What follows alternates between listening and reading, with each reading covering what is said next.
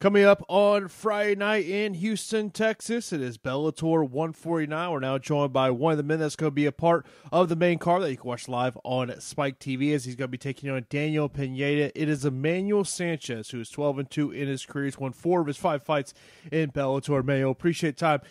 Obviously, you're 4-1 in Bellator, but you still seem to be kind of that under-the-radar guy. People really...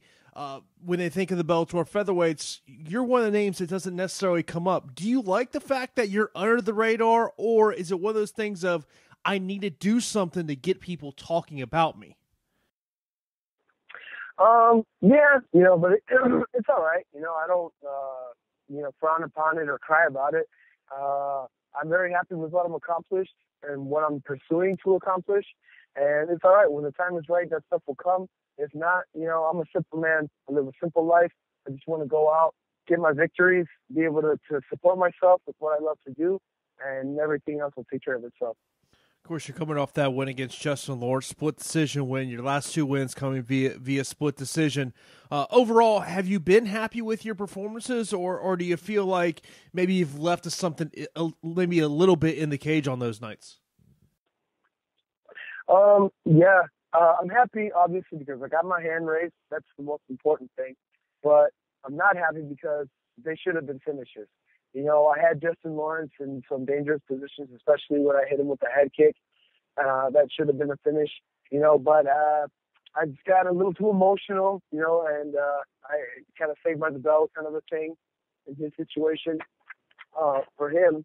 But the same thing happened with Henry Corrales. I pulled a flying triangle, and I just missed my hole, and he was able to escape the triangle.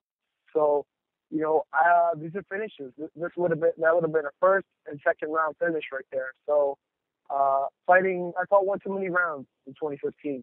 2016, I want to start my other streak of finishes. Is there anything in particular that you talk about, getting emotional?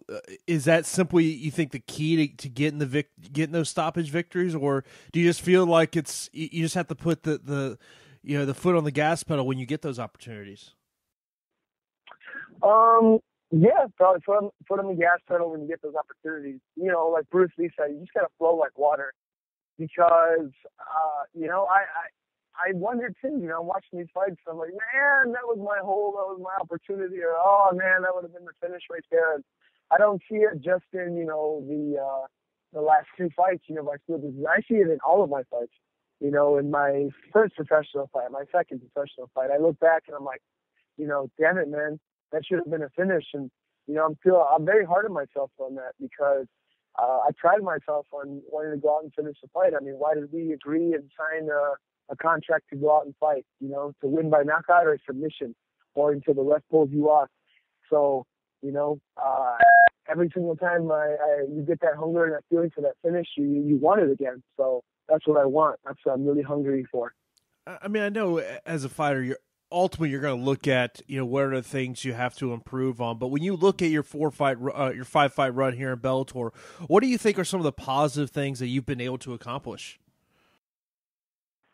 That, to get something you never had, you got to do things you've never done. So I'm actually very happy that I've been able to take fights on short notice. All of my amateur fights, I never believed that I could take a fight on short notice. I was like, I was a kid, you know what I mean? As an amateur, you let yourself blow up. You're eating pizza and donuts and ice cream all the time and celebrating a win. And, now as a professional, you got to maintain your weight well, and, you never know when you're going to get that phone call. And I received a lot of them in 2015. So it was great, man. I'm happy that I was able to go out, make the weight healthy, and then go out and compete and get the job done. You mentioned about going out there, making weight, doing it healthy. What's your thoughts on what it was happening in the industry right now in terms of weight cutting? We see what the state of California is doing and wanting to get rid of IVs. They don't want fighters making weight via dehydration. What's your kind of thoughts on where the sport is heading in terms of that aspect? I think it's good for the sport.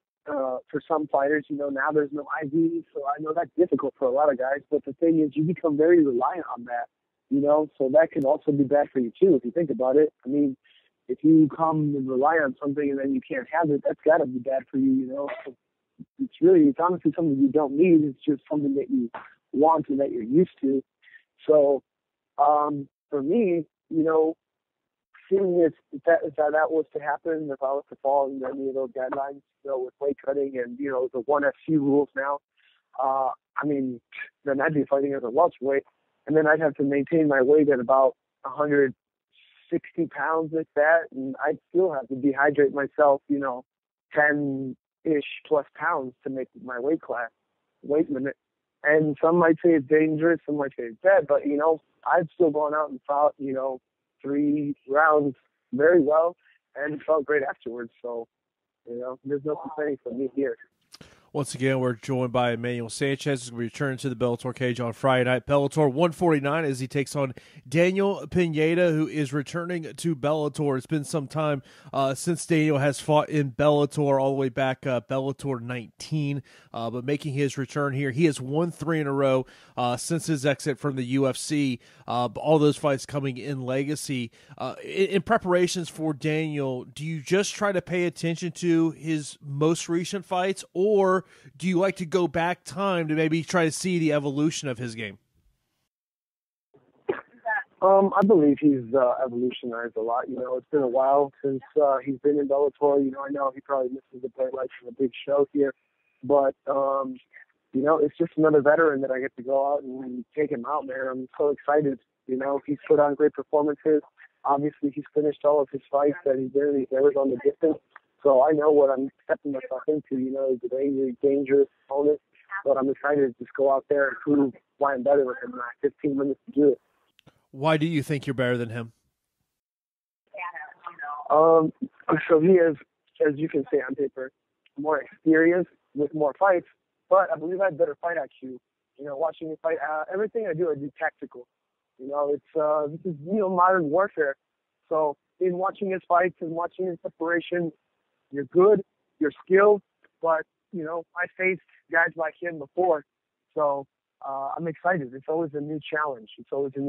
And I believe I'm better than him everywhere because I can put it all together. On paper, he may be a better jiu-jitsu guy. He may be stronger. He may be hit harder, whatever the stats may say.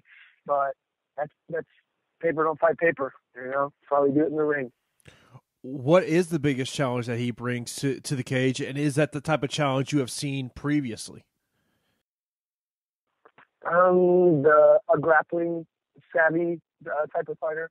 I'm not afraid or intimidated at all. It's very impressive what he's been able to do, and what I've seen in his fights. I respect it. As a fan, it's good to watch too. It's what the fans want to see, but also, I believe that his opponents let them, get in his head that way. And it's a double-edged sword because he has lost that way as well, So if he wasn't finishing someone, he was getting finished. So I know his losses lie in that as well. And that's where I believe I'll capitalize on those openings. And, of course, you'll be able to see this fight on Spike TV. The main card starting at 9 p.m. Eastern Time. Bellator 149. Of course, it's got the double main event. Ken Shamrock, Royce Gracie, also Kimbo Slice, and Dada 5000. Final thing, man, I really do appreciate you taking some time out of your schedule to talk to me. Once you get the win here, are you going to is there a call out coming? Do you feel like you got to call out one of those top guys, or is your mentality of, you know what, I don't care who the guy across the cage from me is. I just want it to be a better opponent than my last opponent. Yes, sir. I've never been a call out guy. I've always just been win your fights and everything else will take care of itself. Honestly, that's what I truly believe. I'm no complainer. I'm just an entertainer.